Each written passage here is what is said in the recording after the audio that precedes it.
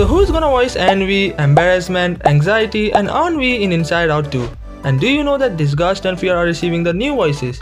If you are also wondering about the same questions, then no need to go anywhere because I'm gonna reveal some shocking faces behind these new emotions.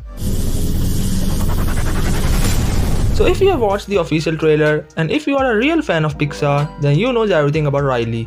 Next comes the emotion of anger, and with no wonder, Lewis Black is returning to voice this emotion of rage. And the last actor who is reprising his role is none other than Phil Smith, who will be voicing the emotion of sadness in Inside Out 2. Shockingly, both disgust and fear are gonna be voiced by new actors, and the reason is pretty simple. I'll talk about that later, but if you can remember, then Mindy Kaling was the one who was voicing disgust in Inside Out, whereas Bill Hader was giving his voice to the emotion of fear.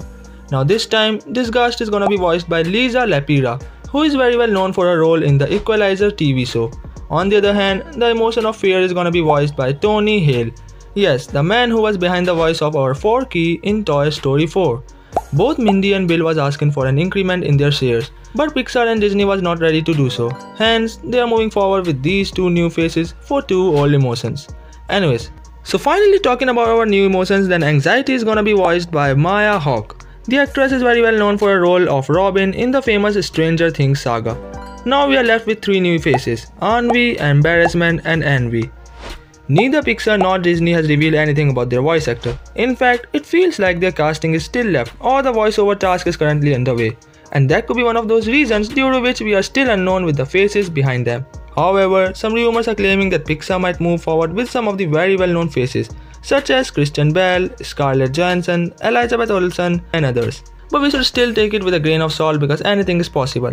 Channels like The Trends and others are suggesting different names, and no hate because it could be their own research, but still don't trust on anything until the studio confirms it by themselves. Anyways, who do you wanna listen behind the voices of these three new emotions? Comment your choices below and make sure to hit the subscribe button for everything Hollywood. Till that, thanks for watching, stay safe, peace out. You were bewitched by the devil's lullaby. Dance away in the dead of the night.